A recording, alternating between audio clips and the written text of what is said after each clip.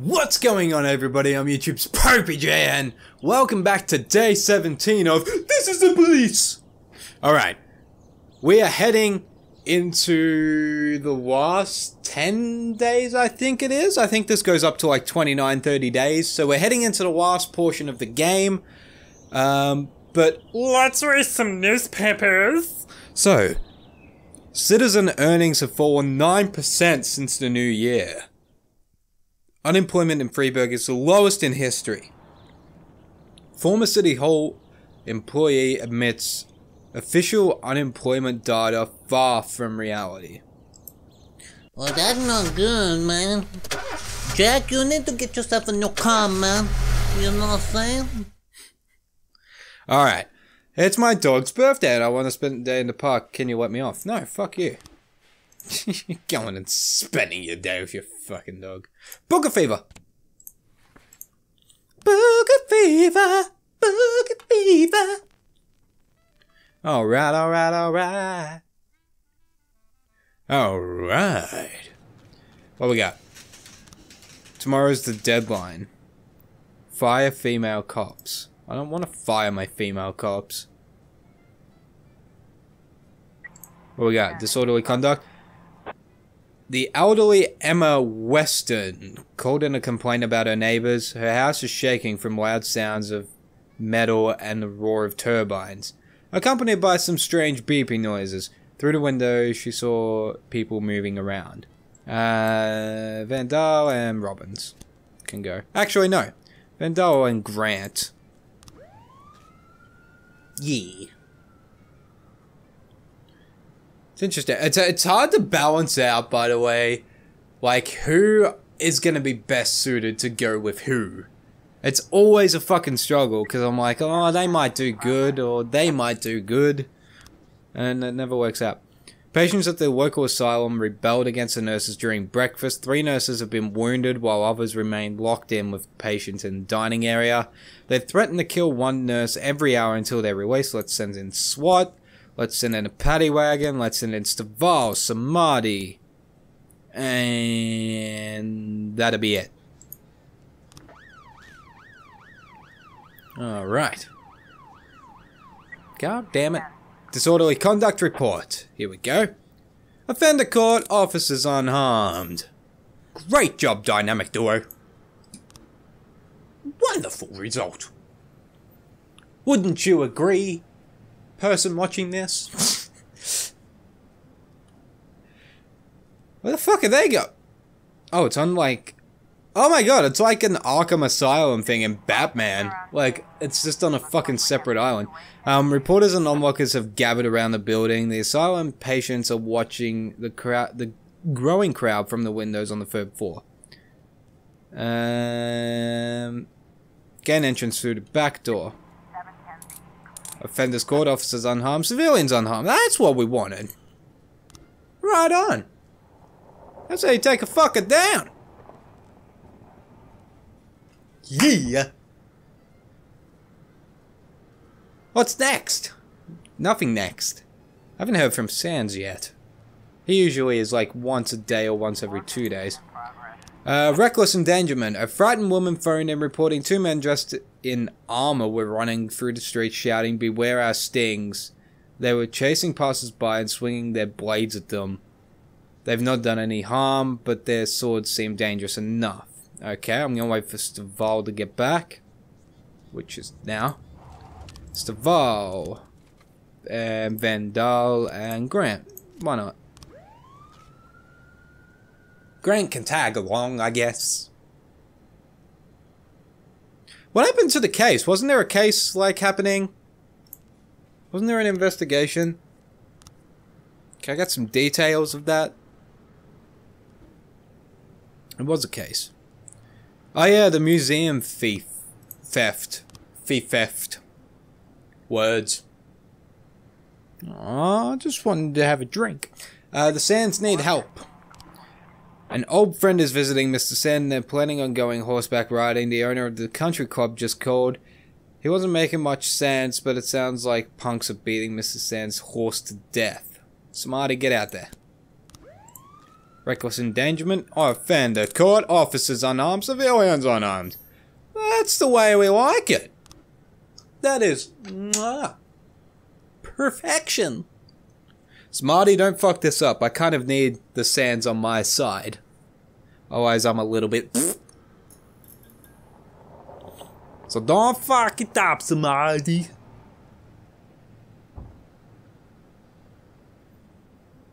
I have to... It's telling me that I have to fire, like, all my female cops. For City Hall. I don't want to do that. I mean, Grant isn't great at her job, but fuck it. She deserves to be here just like everyone else. Reports of suspicious people are constantly going in and out of the apartment next door. They're carrying big bags, making lots of noise, screaming, and the three sons can't concentrate on their homework. He urges someone's got to show these bandits who's boss. Duval, Robbins, and a paddy wagon. Why not? Is what I say. Why not?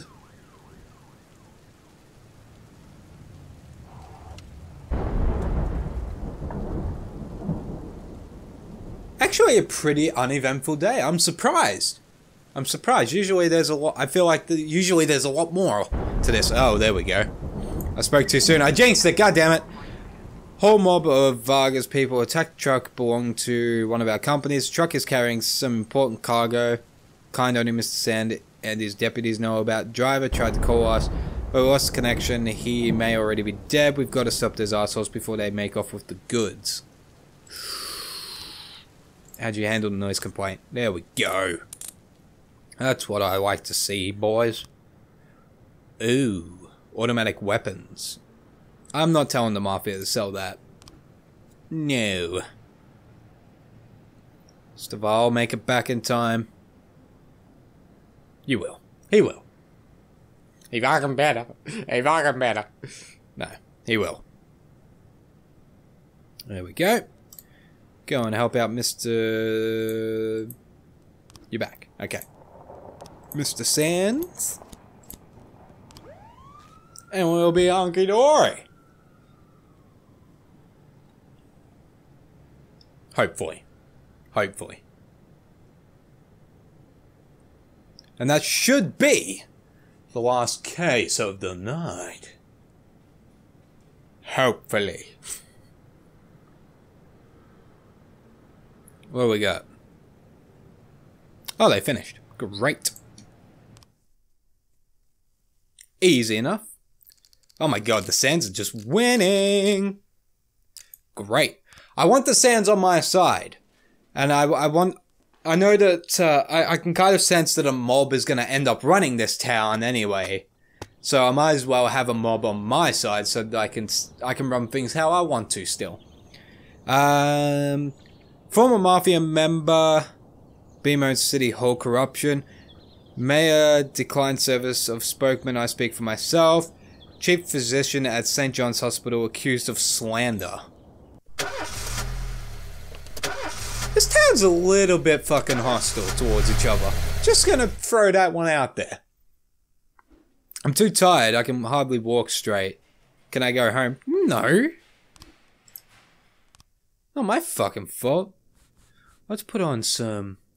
Oh yes, let's put on some smooth jazz. I don't know whether it's jazz, but it sounded fun.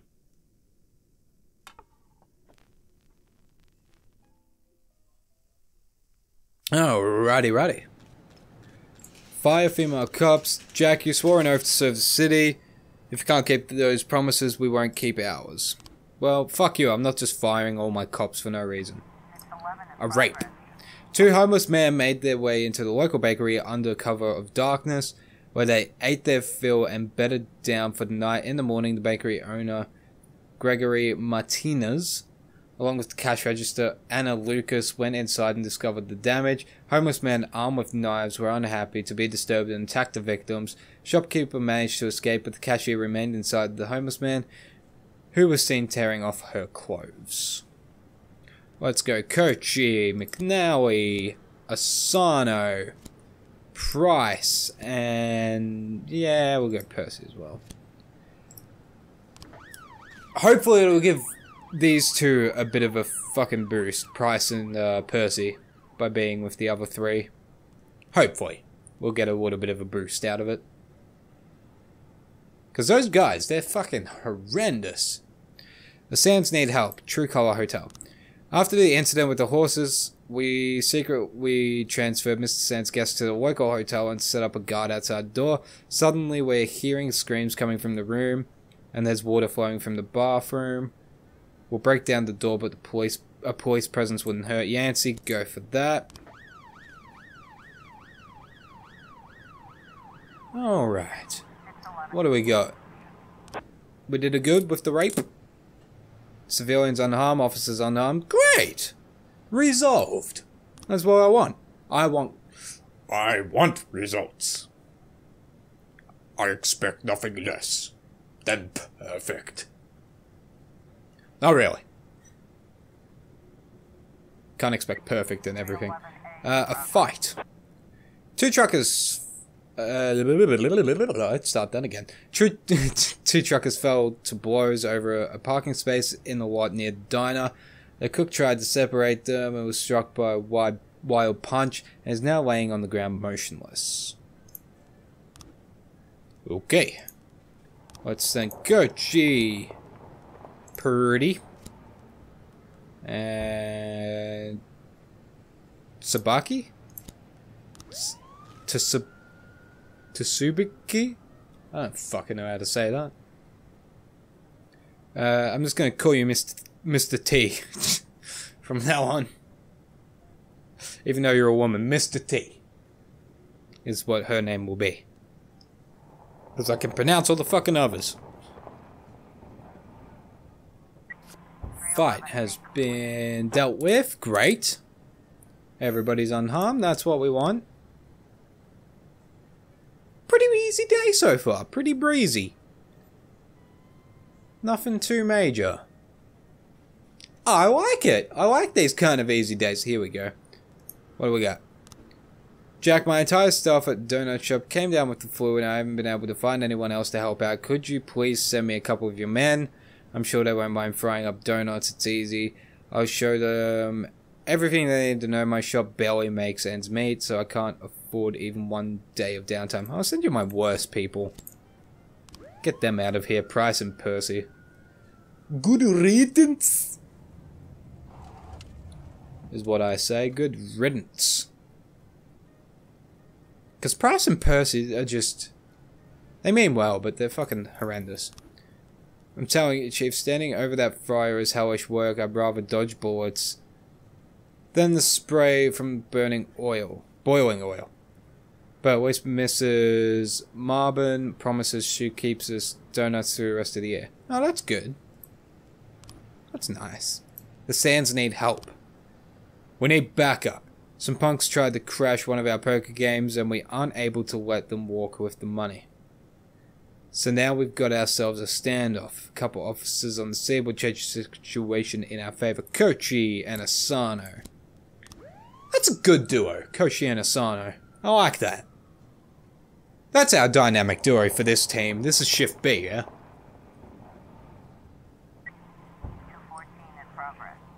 Oh, public indecency. Oh, my favourite. What we got?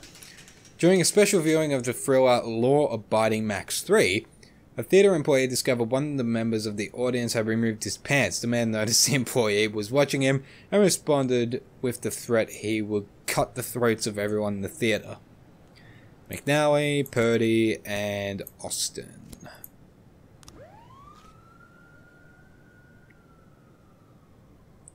Yeah, good. Good.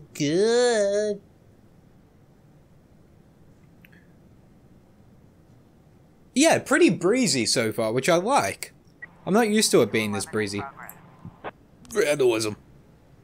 Man who wished to remain anonymous reported the group of teenagers had once again made fun of his name by writing insulting rhymes on his 6-foot wide garage. The man is enraged and threatened The next time he'll use a weapon to defend his honor. Calm down, we don't need... Movie theater isn't too crowded in the... He's literally naked. Ah, Jesus. Carefully approach the man. Fucking idiot. Just indecent exposure. Dumbass. Kochi Asano, my dynamic duo, once again. Out you go. This is good. We're having a good night so far. Oh, we got 3 new frames. Here we go. Well, let's fucking do it. Oh, it might be Blue, the blue guy.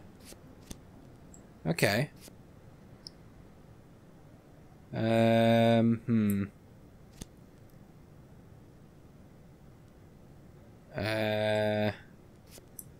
That.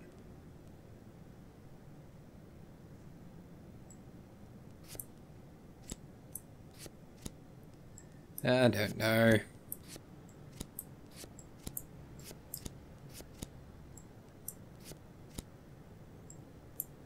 I have no idea what order to put these in. No order whatsoever. Oh, this guy's the night guard, isn't he? Okay.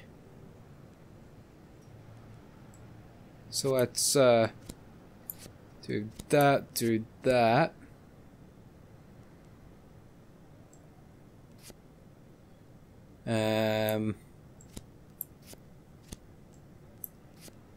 He inspects that. No. He inspects it and then... No, because the guy has to be gone by the time that he inspects it.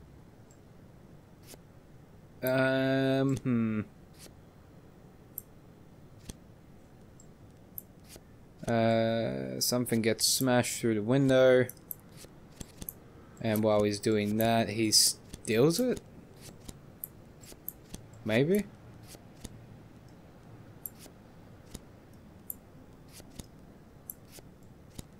Maybe that order? I don't fucking know. I'll deal with it later.